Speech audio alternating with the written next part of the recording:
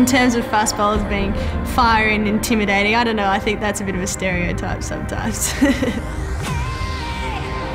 Bolt. Terrific delivery from Ellyse Perry.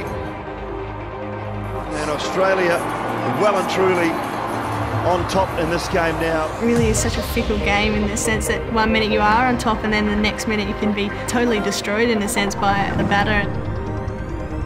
There's a particular spot on the pitch that I always tend to look at, regardless of what the batter's doing or what people in the field are doing or what people off the field are doing or what the umpire's doing. You're sort of just really acutely aware of what you're doing.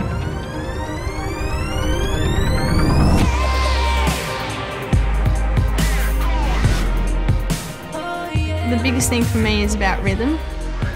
It's not so much about speed, but just that sort of really rhythmical feeling that I feel running into bowls.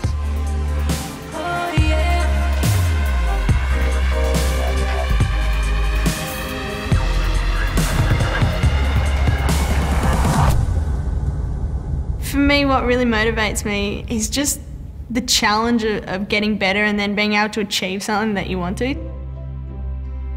Particularly in a sport like cricket, but any sport, I don't think you're ever as good as you can be.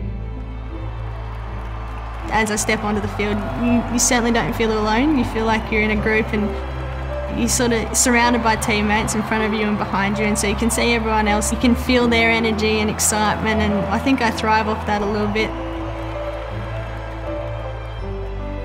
I really want to, I guess, uphold the traditions of cricket and in a lot of senses sort of do proud the people that have played before us.